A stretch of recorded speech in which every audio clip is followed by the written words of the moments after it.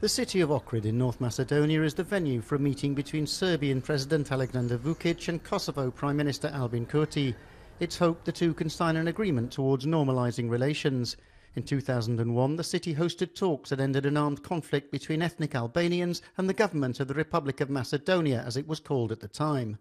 The Ohrid Agreement, which prevented the civil war in North Macedonia, is considered to be one of the rare examples of resolving complex ethnic issues in the Balkans. Ohrid, as the place where the agreement was signed, should be an inspiration for both Serbia and Kosovo leaders, Vučić and Kurti, to take a significant step toward a final solution to the long decades unresolved issue of Kosovo. These two men were both police officers back in 2001, but they were fighting on different sides of the conflict.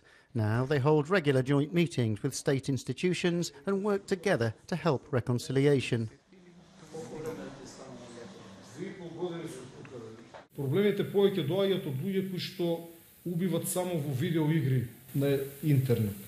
Тие се најопасни, најхрабри, бидејќи во живо не се сретнале со смртта. Ние знаеме што е конфликтот, што е болката на конфликтот. Работиме на тоа цело време да спрешиме било каков конфликт, било каква омраза меѓу луѓето. Kosovo, with its majority ethnic Albanian population, became independent from Serbia in 2008 after a bitter war. Now it's hoped the Ohrid Agreement will provide a blueprint to finally resolve their differences.